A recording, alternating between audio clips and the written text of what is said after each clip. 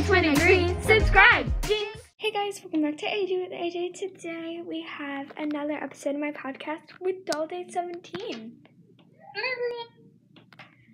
And so today we're going to be ranking the American Girl doll movies on Tier Maker. We're also going to be asking Doll Day 17 a few questions just to get to know her. Yeah?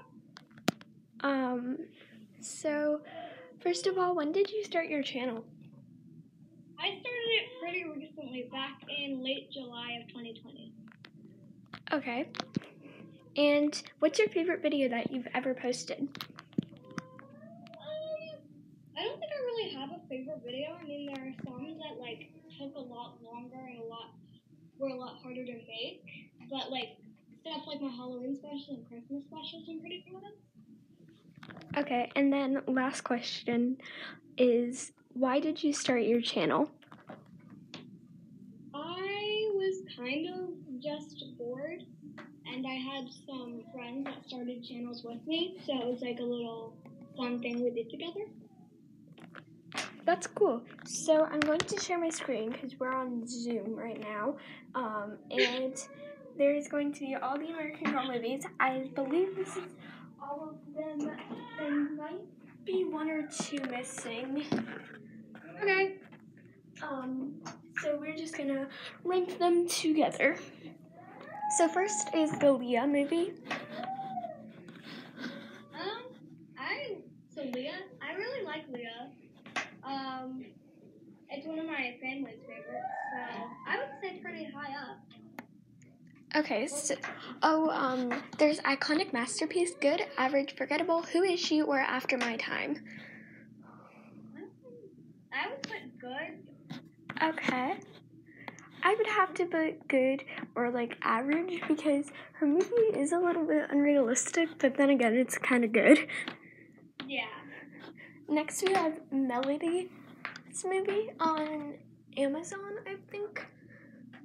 I've never seen Melody, but I've watched some of the music videos. It's a little weird. Yeah, the American Girl doll music videos are kind of weird. I actually watched the movie, and I would have to say it's pretty good. I really like it. Cool. I'll have to watch that one. Yeah. Next, we have the Chris's Stand Strong. I believe this is the first Girl of the Year movie. Oh, yeah. I think the only time I've watched Krista was with, Alley Cat Love AG and Ace Jitters collab where they reacted to it, and I thought it was pretty cool when I watched that. Yeah. I would say it's average. Yeah. I mean, it's good, but... Next, we have Isabel. I feel like everyone, says that Isabel is such, an awful doll, but I don't agree with that very much. So, I think her story, bullying is something American Girl does a lot, but it's still important. So, I don't know. What do you think?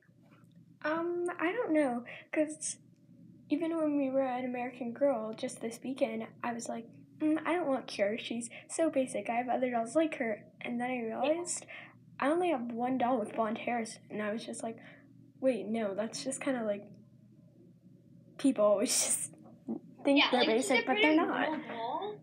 And then, I have Lainey, too, so I think they're really similar.